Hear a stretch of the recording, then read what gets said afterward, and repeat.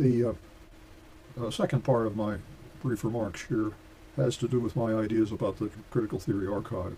This again was a great Murray Krieger idea with some cooperation from Eddie Evganhan, if that's the way you pronounce it, who was at that point in charge of archives in the library, somebody with great vision who was wonderful at, for example, producing comprehensive bibliographies from the internet and other sources for people giving the Wellick lectures every year. They all together got the idea of making Irvine not only a center for the teaching of critical theory and the direction of dissertations in that area, but also as a place where the work of critical theorists could be archived. And that has produced a wonderful assembly of people, not by any means all in one area, including not only my own stuff and Derrida's and Demand's, but also Richard Rorty's materials and Stanley Fish's materials and other materials, I'm sure. Derrida used to talk about those big boxes that librarians have as a kind of row of tombstones for his work, but a critical theory archive is more than that. So just what good is an archive of that sort? I think it has several values.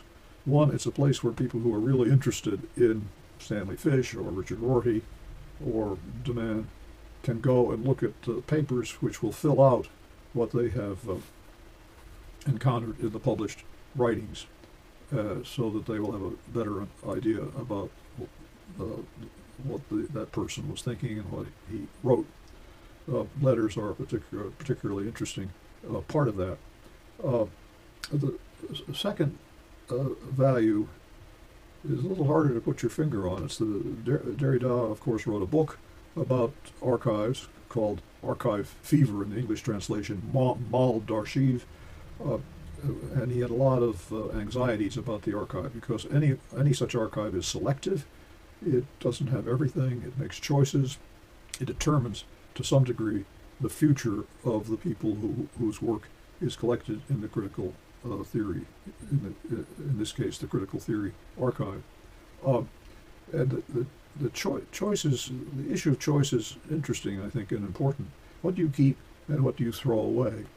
It's very hard to decide what little scrap of paper that appears to have no value at all may turn out to be an important clue to the thinking and writing of the person who is archived.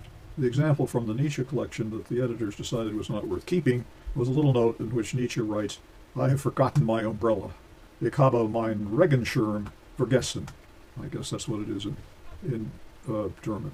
And Derrida's argument is, how do you know that this is not a really important clue?